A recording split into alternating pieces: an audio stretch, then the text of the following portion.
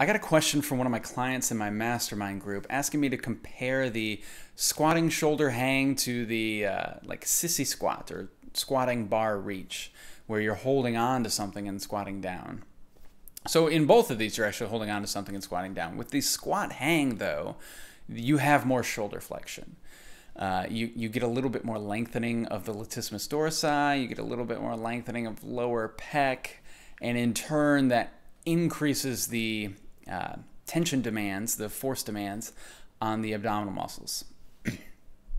Also, in doing this, though, it's pulling me up, opposing gravity. So I decrease the amount of tension or the amount of force that I need to produce in my lower body muscles.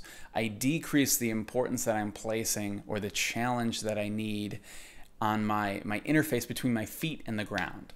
Now, end goal is to optimize that interface, right? I don't walk around life holding on to stuff, or at least I don't want you to have to do that.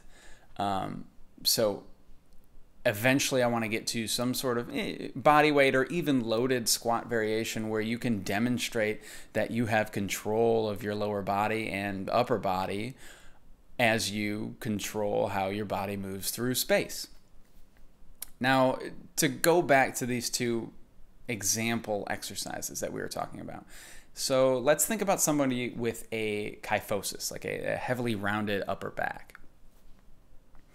If I take the squatting shoulder hang and I consider that I have more shoulder flexion there, I have a greater extension torque to kind of oppose this kyphosis that's rampant. We could talk about the subtleties of kyphosis a little bit later on. I don't want to get into that right now, but with the squatting shoulder hang, it's generally a little bit more corrective for that. Whereas if I use something like a sissy squat where I'm holding on to a fixed object like the end of a rack or whatever and guiding myself down there, that's really good for especially elderly clients with strength deficits, or maybe even otherwise physically able clients who have knee issues or back or hip issues. We use that a lot with clients like those. So that's just a little comparison between the two.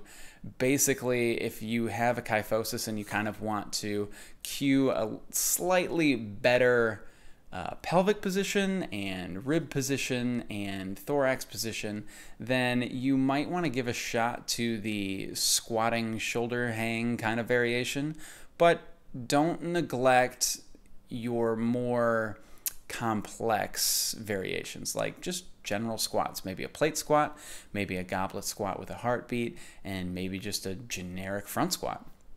If you have any other questions, leave them in the comments below. And as always, smash that like button, please.